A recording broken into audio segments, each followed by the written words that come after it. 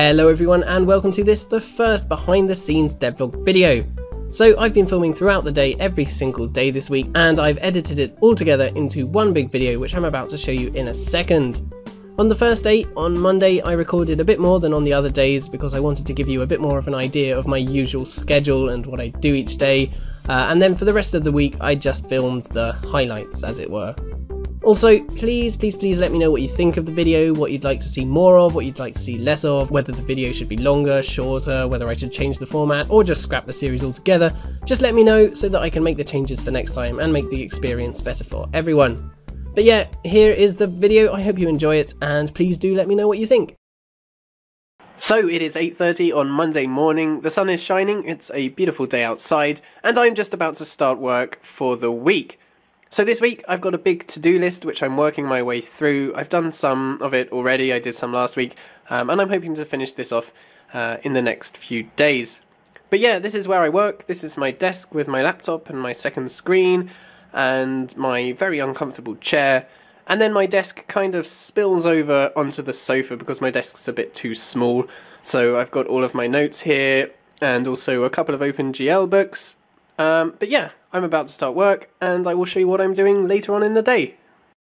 So I've been programming for a couple of hours now, and at this point in the day I usually take a very quick break. But before I do that, I just want to test out what I've done so far. So this morning I've been programming the server to load up all of the attack files so that the server can have all the information about all the different attacks in the game.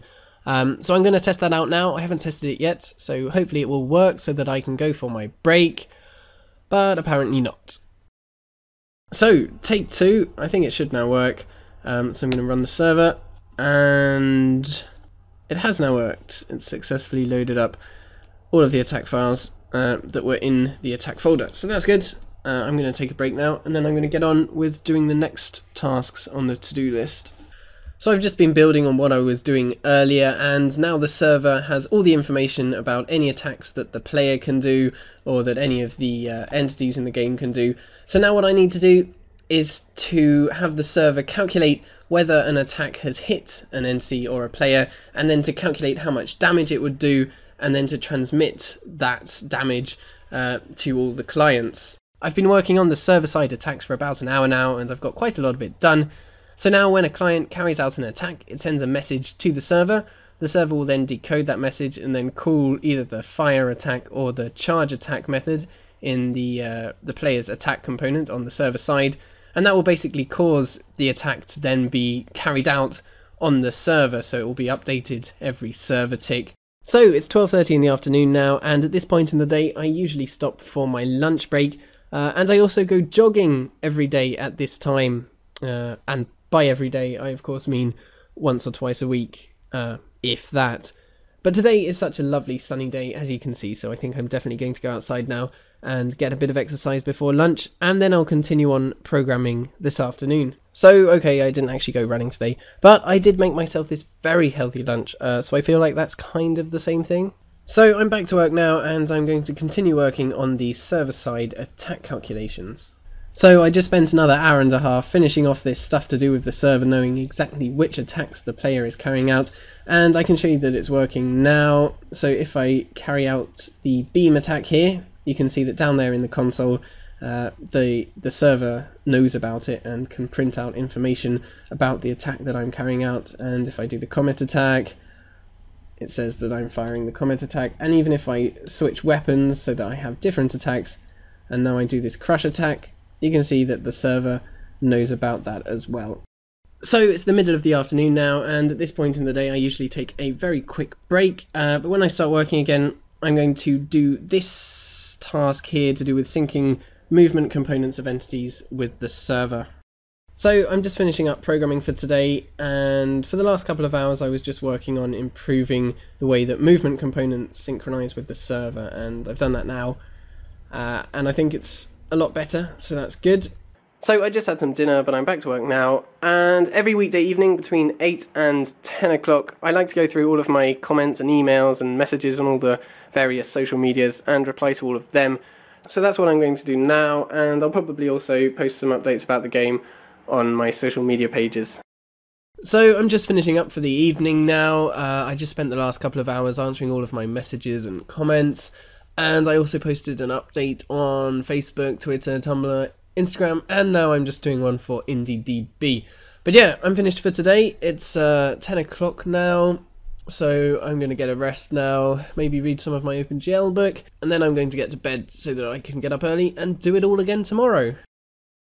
Good morning, everyone. It is a lovely sunny Tuesday morning here in London, and I'm just getting ready to start a new day of programming. So it's coming up to lunch today. It's been a bit of a tricky morning. I haven't made a huge amount of progress. I've been looking up a load of spatial partitioning systems, such as KD trees, trying to work out the best way of finding out which entities are close enough to an attack to get damaged by it, and that's been a bit tricky, but I think I'm getting there slowly. But anyway, I'm going to go for a run now, then I'm going to have some lunch, and then I'll be back to work this afternoon. So this afternoon I'm doing something slightly different. I'm preparing for next week's water tutorial, where we're going to be rendering to FBOs, frame buffer objects. So I've just been implementing that code myself, getting it all ready, working out what I'm going to be actually showing next week, and checking that I actually understand what's going on. So I've been checking all of my facts in the OpenGL programming guide. And yeah, I'm just going to do that for the rest of the afternoon now.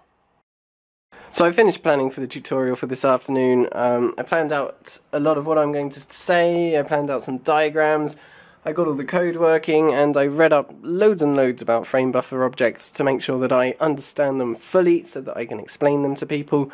And now I think I'm going to do a bit more work on the game for the last hour, because it's almost 5 o'clock, so I'll work for one more hour until 6, doing some more stuff with the attacks.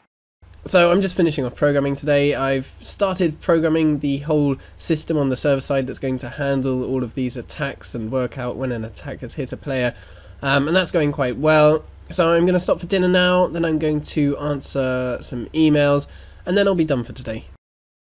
It is Wednesday, it's another lovely sunny morning here, and today I've got a load of programming to do because I want to get as much PvP supported in the game as possible before Friday's devlog.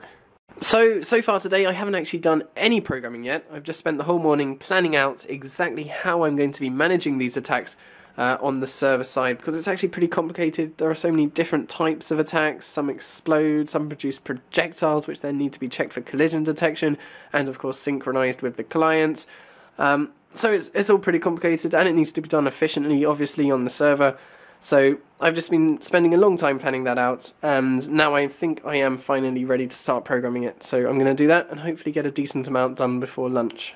So I have now stopped for lunch. I've been working a lot on implementing that system that I showed you earlier, and I've got the main structure programmed already, and now I need to do the calculations for the specific attack types. So I'll start off with the simple melee attacks after lunch. So after a lot of work, I have finally got the server to recognize when a player is hit by a simple melee attack. So if I attack this guy here with my punch attack, you can see that down there in the console the server is acknowledging the fact that the attack has been successful. So now what I need to do is to get the server to send that information back to the clients so that they can display the player getting damaged. So I have now got the simple melee attacks to work fully in multiplayer. So when I attack this player here, you can see that the player gets damaged and that the damage shows up on both clients here. So that's all working. I've got a few more things just to tidy up, and then I'll move on to the other combat types. So it's like 20 past 8 at the moment, and I really should be doing my emails right now, but I just wanted to very quickly create a new attack animation for the game, because all of the attack animations in the game at the moment are pretty bad, so I wanted to have a nice one for the devlog on Friday to show off all the new combat stuff. So I'm doing that now, and then I will do my emails in a minute. So I just added the attack animation into the game, and I will demonstrate it now by attacking these skeletons here. But yeah, I'm pretty happy with it. I think it looks fine. So that's all I'm going to do for today on the game. I'm going to answer my emails now, and then tomorrow I'm going to be improving the calculation used to calculate whether these melee attacks hit the enemy. So it is Thursday morning. The sky has gone back to its usual grey colour, and I've got a load of work to do today because today is the last day that I can do any programming before I have to make the devlog tomorrow. So I want to get as much of the combat done as possible today. So far this morning I've been working out the calculations needed to accurately determine whether a player has been hit by a player's melee attack, and I'm just about to put this into the code now. So I just finished implementing all of those calculations in the code, and I can now show you that it works in the game as well. So as you can see here, the other player doesn't take damage unless I aim directly at him. So basically what's going on here is that the area of effect of these melee attacks now looks something like this, where the range and the angle here depend on the attack.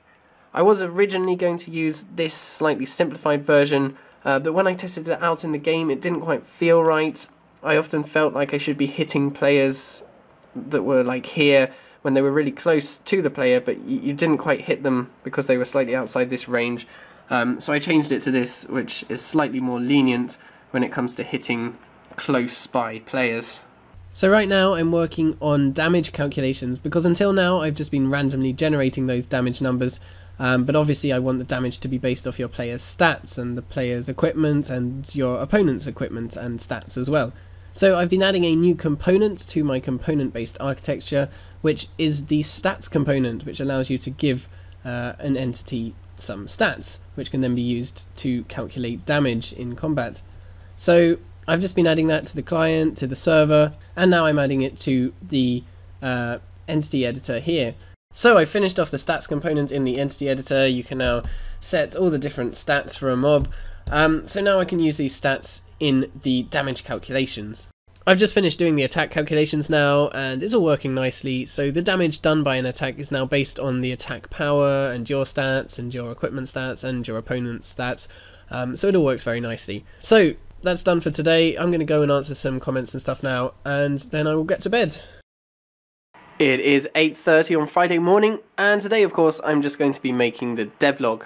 So I planned out the devlog this morning, I recorded everything that I want to say in the devlog, and I've just finished editing it all together, all the audio together, and now I'm planning out what footage I want to show at different parts of the video, and I'm just about to start recording that footage. So I just finished recording the devlog. It actually took quite a while today. It's already 5:45 in the evening, so I only have 45 more minutes to do all the annotations and upload it and stuff. So I'm going to do that now, and then I'm going to have a bit of a rest. So I've uploaded the devlog, I've done all the settings, and it is finally ready to go live, so I'm going to publish it right now, and there we go. So that's all done. I'm going to have a bit of a rest now, and then I'm going to do some answering emails later. So to finish the day off, I've just been answering a few more emails, and I'm also currently editing the video that you're watching at the moment, the behind the scenes video that's going up tomorrow. I'm just doing a bit of editing now so that I don't have to do so much tomorrow, because I also want to work on the attacks a bit more tomorrow. But yeah, I'm just finishing off for today now. It is Saturday morning. I'm just starting work for today, a little bit later than usual because it's the weekend. And this morning I'm just going to be editing this video a bit more. It shouldn't take too long, and then I'm going to go back and do some more work on the attacks. So I'm just about to stop for lunch now. I've been editing the behind the scenes video, and I'm pretty much done with that now. I just need to add in the footage for today, which obviously I can't do quite yet. And then this afternoon I might work a bit more on the attacks, or seeing as it's the weekend I might take a little bit of a break from programming and texture some more models for the game, because that's always a bit more relaxing, but we'll see. So it's coming up to 4 o'clock, and I'm just texturing this lovely oak tree model which was sent in to me by Eric Quick. So I'm creating a texture for it and I'm texturing it, and I'm about to do the final bit of editing for today's video, and then I'm going to upload that. Just very quickly before I have to edit this video together and upload it, I finished texturing the tree and it is looking very lovely. So that was it for this week. I hope you enjoyed the video, and as I said at the beginning, please do give me any feedback that you have about what you'd like to see next time. These behind the scenes videos will be out every 2 weeks on Saturdays now, so the next one will be out on the 9th of May. Don't forget to follow me on any of my social media sites for more updates about the game. Links are in the description below. But yeah, thank you guys very much for watching this video. Do subscribe if you haven't already. Have a fantastic week, and I will see you all next time.